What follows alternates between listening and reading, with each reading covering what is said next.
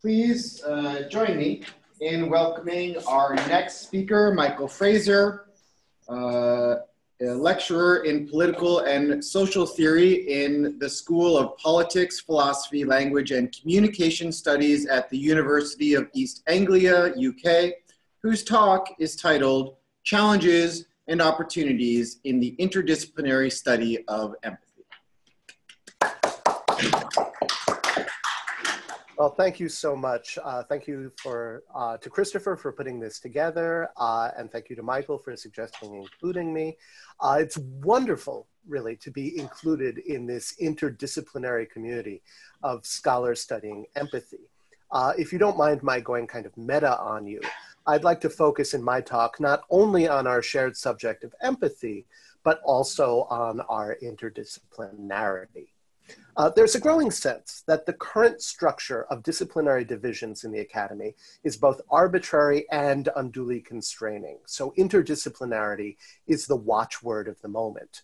But most scholars are so utterly socialized into their segregated disciplines that it's often unclear how interdisciplinary research can proceed. I think that the long dead authors that I write about in my book, The Enlightenment of Sympathy, now available in Chinese translation, for those who prefer to read in Chinese. I think that the long dead authors that I talk about can provide us with a path forward for our interdisciplinary collaboration, in large part because they were pre-disciplinary. These 18th century sentimentalists were united in a common project synthesizing all of what are now the humanities and the social sciences to both understand and improve human nature via the human faculty that we now call empathy. This project could serve as an inspiration to the kind of analogous work that we're trying to do in the 21st century. But such interdisciplinary work on empathy faces serious challenges. My talk today will focus on 4 of them, which I call first, the challenge of terminology, second, the challenge of methodology, third, the challenge of normativity, and fourth, the challenge of neutrality.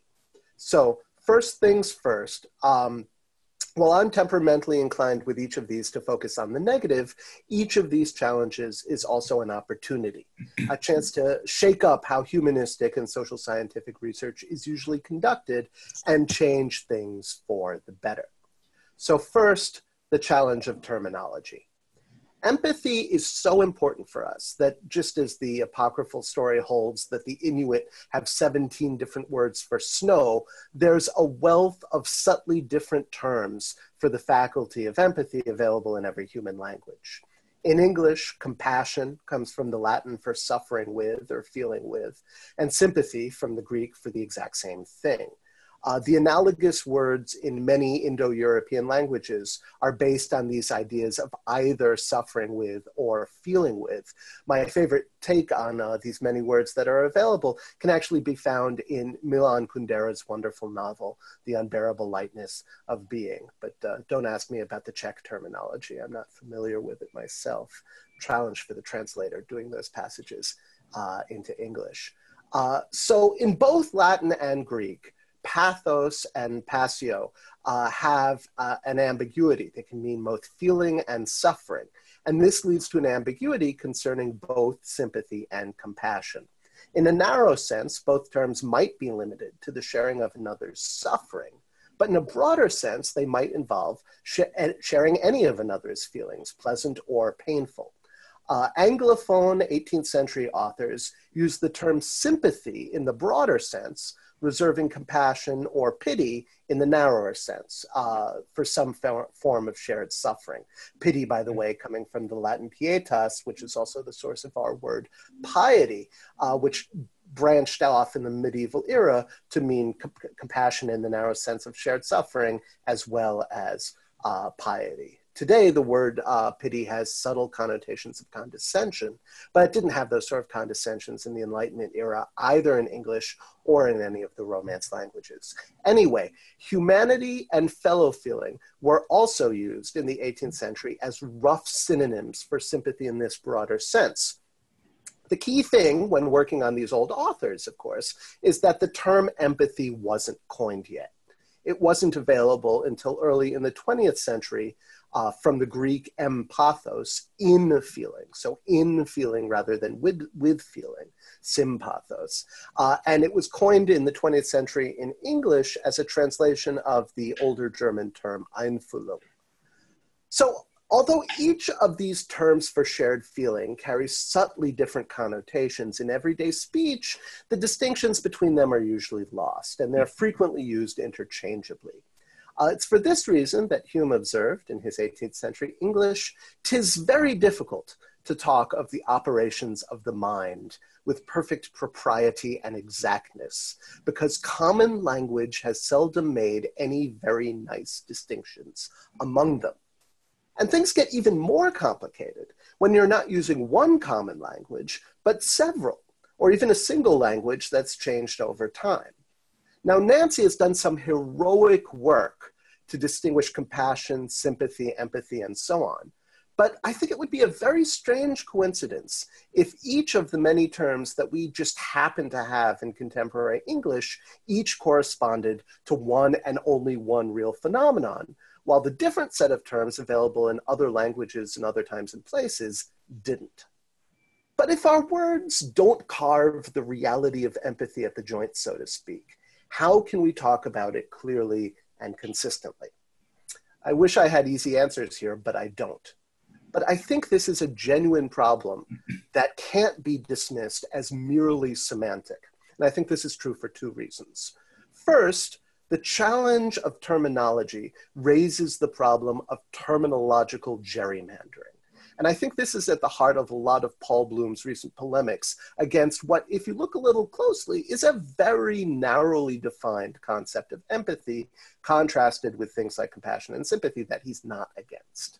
Second, and more relevant for my topic here, there's a very strong problem of interdisciplinary communication when different conventions for turning the vague ordinary language vocabulary we have available to us, turning those vague terms into specific, precise, operationalizable terms of art is done differently in different disciplines. And unless we're extremely careful with one another, we'll talk past each other when our different disciplines operationalize these terms in different ways. The challenge of interdisciplinary communication is all the greater, since it's not only the words we use to talk about empathy that create these problems, but also the words we use to describe our very disciplines. Take, for example, the word philosophy. In 18th century English, the terms science and philosophy could still be used interchangeably to refer to intellectual investigation as such. To isolate the philosophy of the Enlightenment as a distinct subject of scholarly inquiry, one to be interpreted by a community of philosophical specialists, separate from those devoted to the history of science or other forms of intellectual history. To isolate the philosophy of the Enlightenment in that way is to risk serious misunderstanding.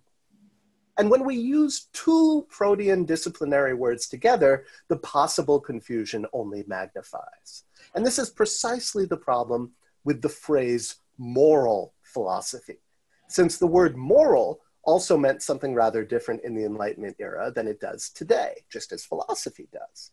In the narrow sense, in the 18th century, moral could mean something like it does now, but it could also be used in a much broader sense to refer to anything having to do with the mental or social lives of human beings.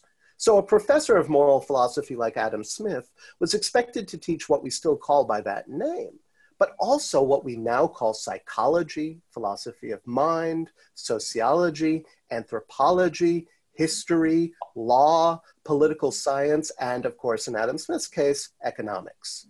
In 18th century English, moral philosophy in this broad sense, which includes all of what we now call the humanities and social sciences, was also often called, and you'll pardon the sexism of the past, the science of man. Moral philosophy meant the science of man. As is so often the case, the changes in the language we use to discuss philosophy and moral philosophy reflect deeper changes in social practices. The narrowing of the word philosophy represents a narrowing of the philosophical profession itself, as philosophers take their place alongside a host of other specialists in the modern university.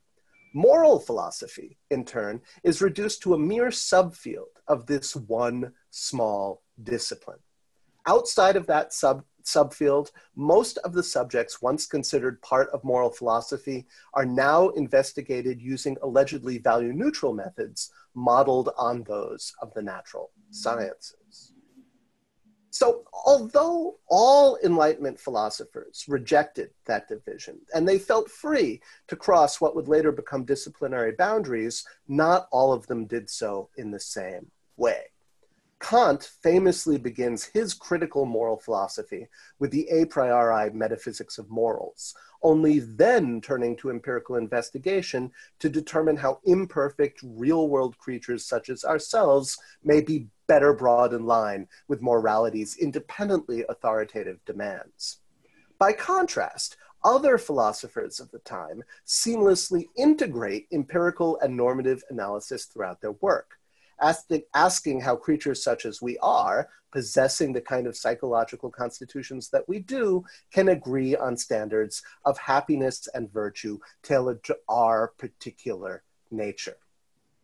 This approach can be seen as culminating with Kant's estranged student, Johann Gottfried von Herder, whose comprehensive history of humanity was intended as a grand synthesis of all of our knowledge about humanity and its virtues and its vices and its abilities to feel with one another through what we now call empathy.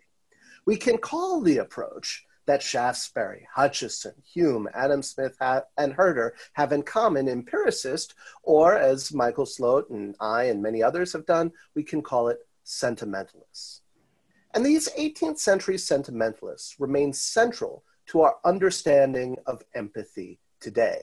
Indeed, Herder is widely credited with the coinage of the very word Einfühlung, later translated into English as empathy. Now, this may not be entirely accurate. As far as I'm aware, the noun Einfühlung doesn't appear anywhere in Herder's corpus.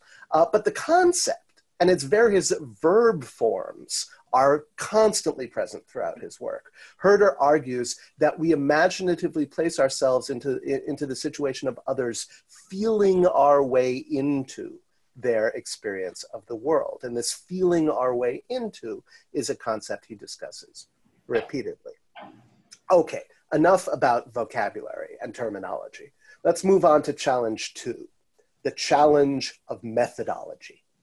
Okay, so once we've decided to attempt an interdisciplinary empirical investigation of empathy in the style of the pre-disciplinary Enlightenment sentimentalists, the next question is how such an investigation should be conducted. Admittedly, Enlightenment sentimentalists weren't always the most methodologically sophisticated psychologists. In an era before the discovery of the full depths of the subconscious mind, most of them were convinced that the human soul was fully transparent to introspection. As a result, Hutcheson could reasonably claim to discover the truth on human psychology, nothing more is necessary than a little attention to what passes in our own hearts, and consequently every man may come to certainty in these points without much art or knowledge of other matters. Yet moral philosophy could not ignore the methodological changes that had occurred in the previous century in natural philosophy.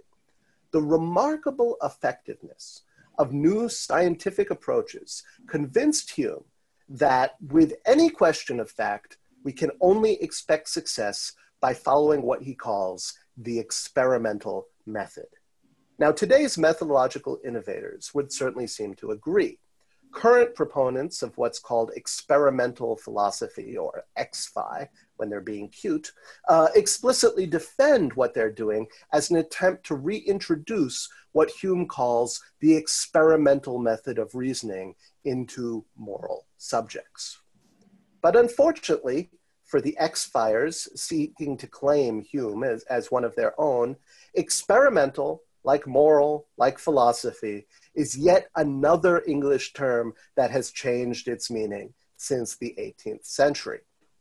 Rather than recommending the controlled tests of today's laboratory science, Hume instead equates careful and exact experiments with the observation of those particular effects which result from different circumstances and situations.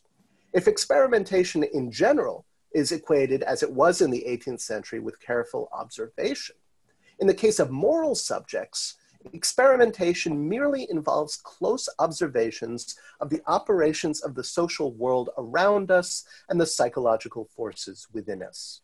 For Hume, who was most famous in his own time as a historian of England and an essayist, these observations were not to be conducted in the laboratory under controlled conditions, but in the uncontrolled reality of human life, a reality whose complexity he believed was best captured in history and literature. Although controlled experimentation will always be invaluable in psychology, as it is in so many other fields, humanistic inquiry also has a contribution to make when we're investigating the nature of human empathy. The great danger, as everyone who conducts experiments is well aware, the great danger with laboratory experiments is that what they sacrifice external validity in favor of a rigorous demonstration of internal validity. While there's often little doubt that in a particular controlled environment, it was indeed the experimental treatment that caused the observed effects, it's often unclear to what extent an experimenter's results can be generalized to other settings. For Hume, by contrast, following the experimental method is mostly just about deducing general maxims from a comparison of particular instances. The model here was Newton, who famously used his theory of gravity to explain everything from the orbits of the planets to the falling of an apple. As a result, Hume sought a general theory grounded in what was then called sympathy to explain all the diverse empirical phenomena which he observed in the moral realm. Sympathy is to moral philosophy what gravity is to natural philosophy. If the phenomena being explained are not sufficiently diverse, though, if we don't explore a sufficient range of phenomena from the planets to the apple orchard, then the theory derived from them will lack the global applicability, universal applicability beyond the globe, necessary to qualify as a general theory. In this regard, evidence rigorously collected from a handful of undergraduate volunteers in the local psych lab is little better than the evidence philosophers have been using for centuries, drawn from the intuitions of a group of faculty sitting around a seminar table, or even from our own famously armchair-based solitary introspection. Herder, in particular, was particularly concerned that the theories of virtue put forward by his contemporaries were unduly parochial. Woe to the philosopher, he writes with his usual dramatic flair. Woe to the philosopher who in making theories on humanity and manners and morals knows only his own scene. Herder, like Hume before him, thought that history is the only cure for philosophical myopia. I guess part of my case here is that we should have invited a historian. But in the case of Herder, the key thing is not to just study the history of one's own society or the richer and more powerful society south of Hadrian's Wall. Hume was a Scot writing the history of England, not to study one's own history or the history of England or the history of Europe, but the history of the world as a whole in all its diverse times and places. Herder wrote, "Whoever does not make it his main focus to put together in imagination the taste and character of each age, and to travel through the various periods of the world with the penetrating look of a traveler hungry to learn, he, like that blind man of the Gospel of Mark, sees human beings as trees and consumes in history a dish of husks without a kernel in order to ruin his stomach."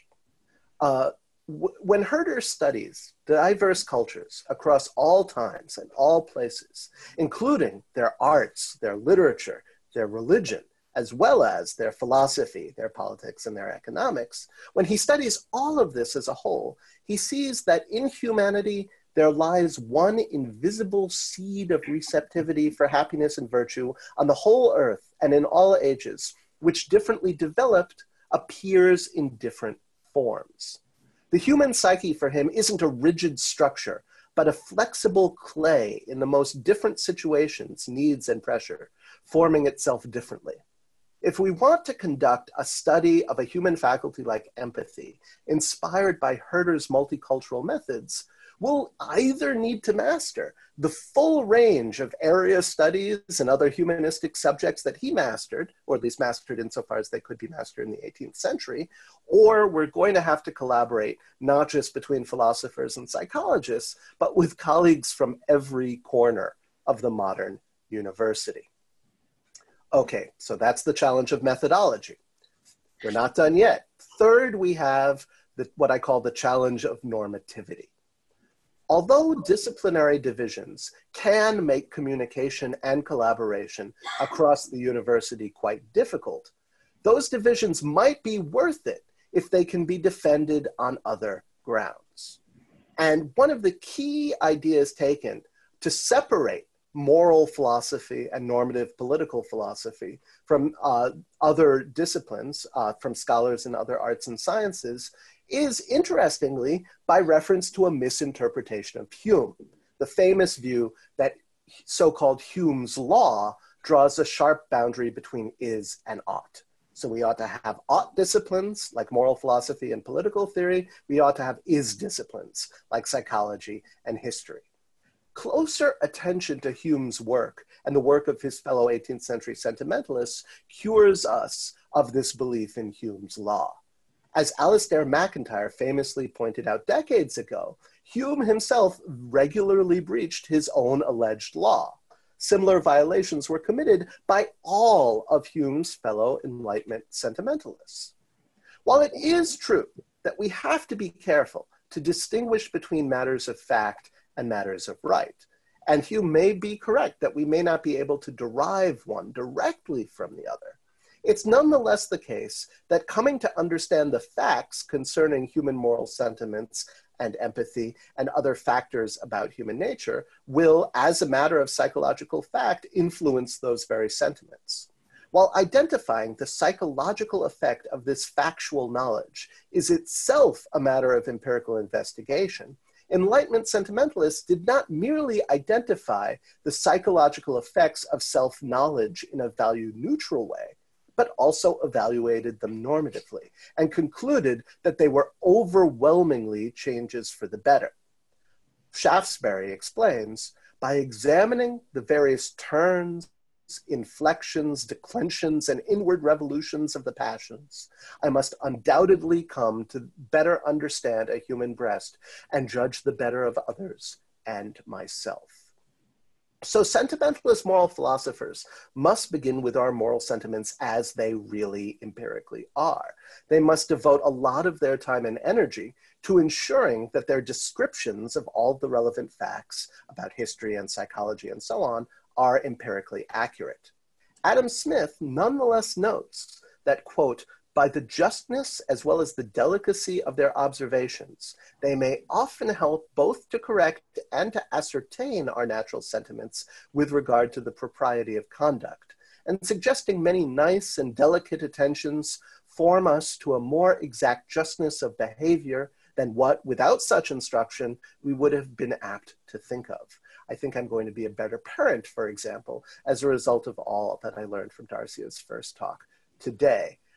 In this way, either the Enlightenment or the contemporary version of what was once called the science of man represents not so much an intellectual endeavor as a return to the ancient Hellenistic conception of moral philosophy as a kind of practical therapy, the art of learning to think, feel, act, empathize properly, and hence to live well, and hence to become happy.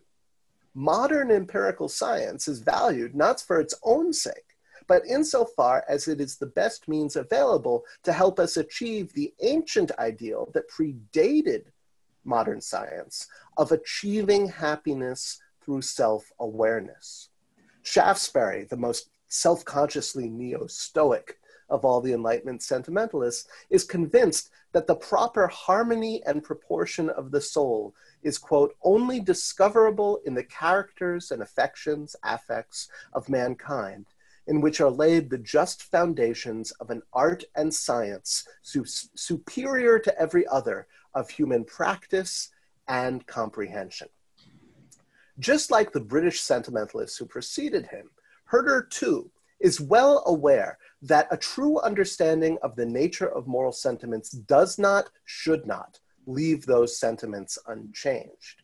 Herder calls on us to build an empathetic understanding across otherwise insurmountable barriers of difference, not for its own sake, but to provide the insight necessary to take the morally appropriate stance on practical issues. Most importantly, and he was the first and one of the greatest voices of what now looks like post-colonial theory, but was then, you could see, as colonial, anti-colonial, or even pre-colonial theory. Herder urges Europeans to give up on what he calls their monstrous goal, their imperial goal of compelling all the nations of the earth to be happy in her way, in Europeans' way.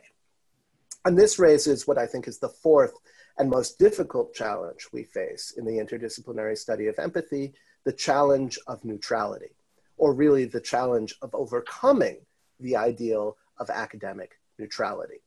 Everything that Herder did was directed to two goals: the individual ethical goal of figuring out how to live as an individual, and the political project of encouraging freedom from the great empires of his day and opposing European imperialism, both within the continent of Europe, within the declining Habsburg Empire, and within the globe as a whole. He's a hero of the Eastern European nationalist movements, not because, as he's often depicted as, he was a proto-Nazi who believed in the folkish spirit of the nation, but because he thought every nation had a right to independence and freedom and to its own kind of happiness.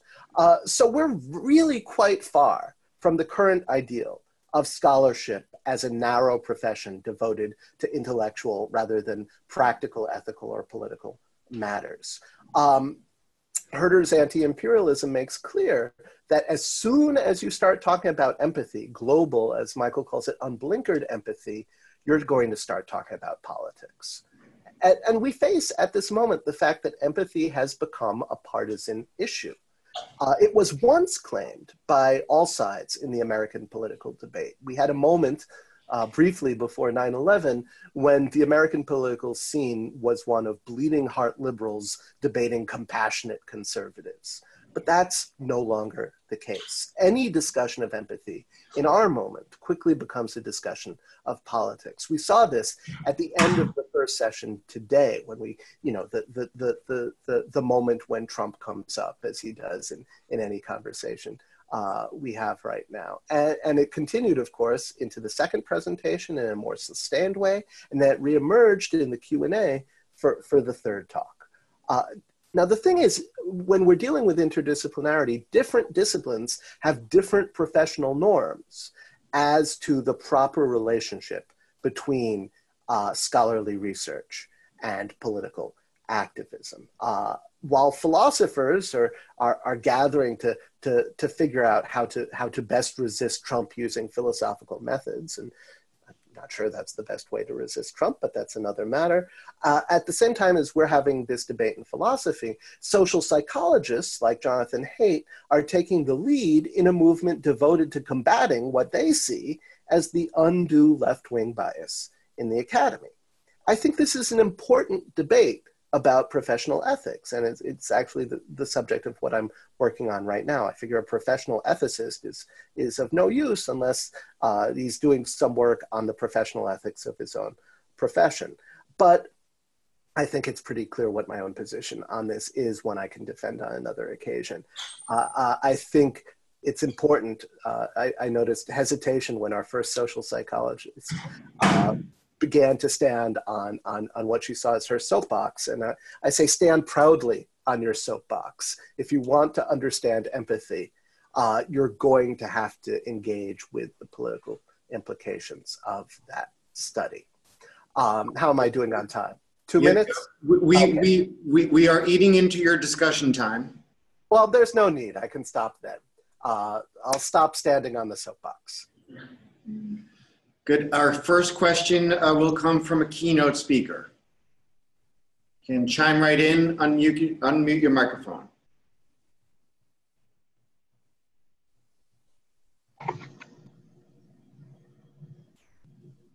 Anyone there? And I invite Michael Slote, perhaps. Okay. All right. All right. Yeah. Very enlightening talk. A very appropriate title for my description of your talk.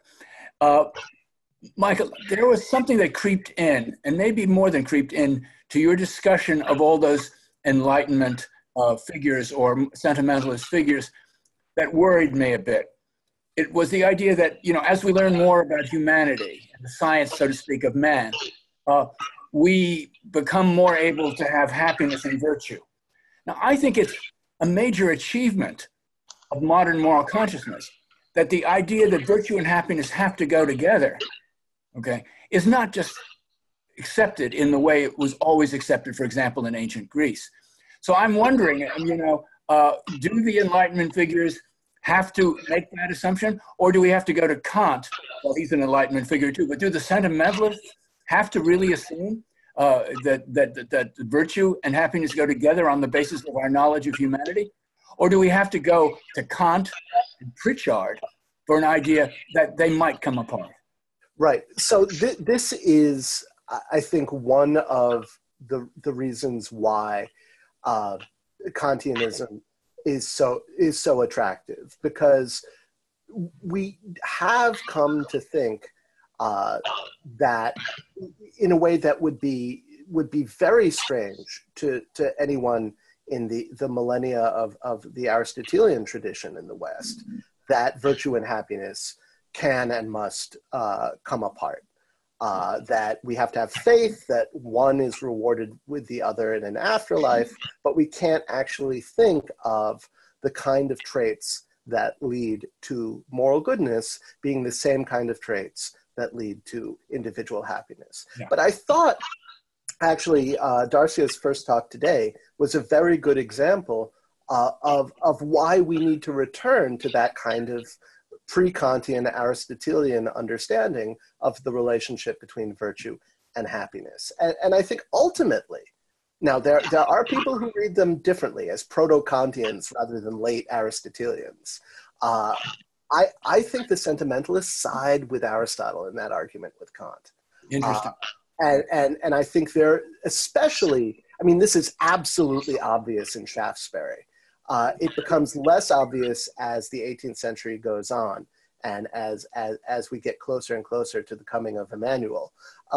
But I think ultimately their entire approach makes more sense in the Aristotelian framework than it does in the Kantian one. Although, of course, Kantians who are sympathetic to certain features of Humor Smith read them the other way. Very nice. I just have a few comments, or possibly a comment and a brief question for Michael. I appreciate your reference to professional and practical ethics as kind of an outcurrence of some of the arguments that you've been making. And so this, I guess, follows your outline, particularly to methodology, and your reference to every corner of the university kind of bridging this gap about the study of empathy, but also quite possibly other very important areas of moral philosophy. And so I'm kind of interested in your view about not only the established divisions that exist currently within the academy, within the colleges of arts and sciences, but also quite possibly the disciplines of university units that are focused on the professions, such as education and social work and medicine and law and engineering, and how those how those very specific areas might address some of the very important things that you've laid out in a previous paper that informs your presentation today. I'd like to reference a reference in your paper, life is short and human needs are pressing. Sentimentalists therefore argue that it is their responsibility to their fellow humans to address moral questions of particular relevance to us as we happen to be. If philosophy is to become useful for human beings, Herder writes, then let it make the human being its center. And I say no better place where a human being is center than the professions that are committed to the flourishing of society, correct? Yes, and certainly there was, I realize now, there was a kind of arts and sciences, liberal arts bias in what I was saying. But as we think about our own professional ethics, I think we need to acknowledge that, we live in a vocational society built around professions. The university is the kind of home of the meta profession, because it's the place where all the other professions, well, not all of them, there's also other forms of vocational training, where many of the other professions, and certainly the most powerful and influential ones, also receive their training. And you're completely right that it makes sense to understand the more abstract or foundational or basic research that we do in the liberal arts has its effect on society very often through the way it feeds into the training of non-academic professionals in the professional schools of the university. Yes. That seems quite plausible. Yeah, and these emphasis on this emphasis then on practical issues, or how we can understand human betterment through very on the ground kinds of understandings and notions about people living their lives and through life in real, viscous, tangible ways, right? That I get a sense that in some of the paper that you used to form your presentation today was that much of this has a pragmatist tone to it. Yeah, and there's, I mean, it's not a coincidence that the most famous recent philosopher to make a big deal about the moral sentiments was Rorty, right? That there's a way in which this goes well with a pragmatist I just say it's an elective affinity, right? I don't want to commit myself to a pragmatist theory of truth, but certainly it goes well with a pragmatist theory of truth and with the American pragmatist. Very good. Thank you very much. Oh, my pleasure. Thank you. Anyone else? One more question.